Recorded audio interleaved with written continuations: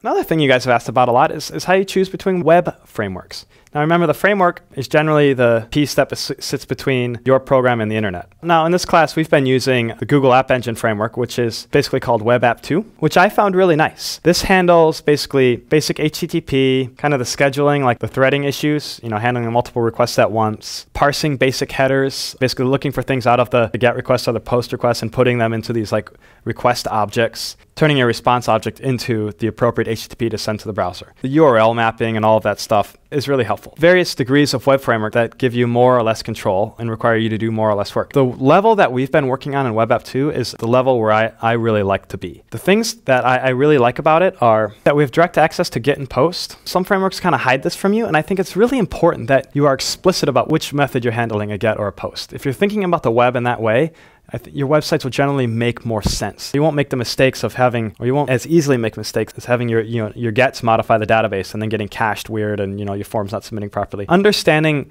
webs and web applications at the kind of method level, I think is very, very important. We've got direct access to the request. This means things like headers. Yes, there are convenience functions for setting cookies and getting cookies, but you can also manipulate the headers directly. Sometimes you want to do something funky with content type or content length. And if the web framework doesn't let you do that, it can be really frustrating. You can't build the site the way you want to. So I find this kind of low-level stuff is really helpful. But it's not so low that you're dealing with like HTTP versions and host headers unless you really want to. There are kind of features that a lot of frameworks do that I think are non-important. This is strictly in my opinion. Things like sessions, caching, some have automatic forms, database ORM stuff. I don't like working with these because I find every time I use something like this, it's very soon after that I need a custom behavior. I want to handle sessions differently, or I want to cache things differently, or my forms don't fit the way the author thinks forms should work, or the ORM can't express queries that I want to express, or won't let me cache the way I want to cache certain queries. So I find this sort of stuff is a little too high level for me, and I always end up rewriting it anyway. To me, the important things are basic HTTP, having access to headers and GET and POST. I almost never use pre-built session things and caching, forms, and database stuff. In every experience I've had,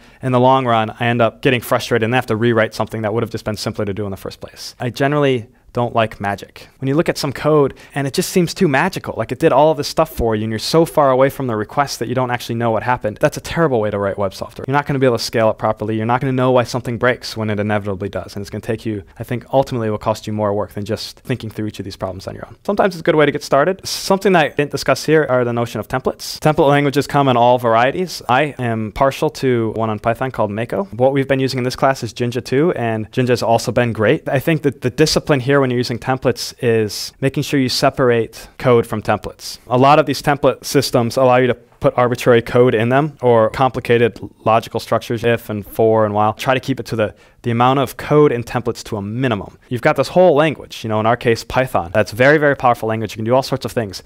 Why would you use a broken subset of that in your templates? Any complexity should be actually in your Python code and not in your template code. Didn't come up much in this class because most of the rendering code we're using was fairly simple. It's really easy to just throw complete objects and big data structures and unwind them and navigate them in your template code. And that's something that's just really difficult to maintain. I wouldn't recommend doing that. Templates are great, but use them with care. Use them for just generating your HTML or just generating your CSS or whatever you're using it for. And try to keep the code in the actual programming language.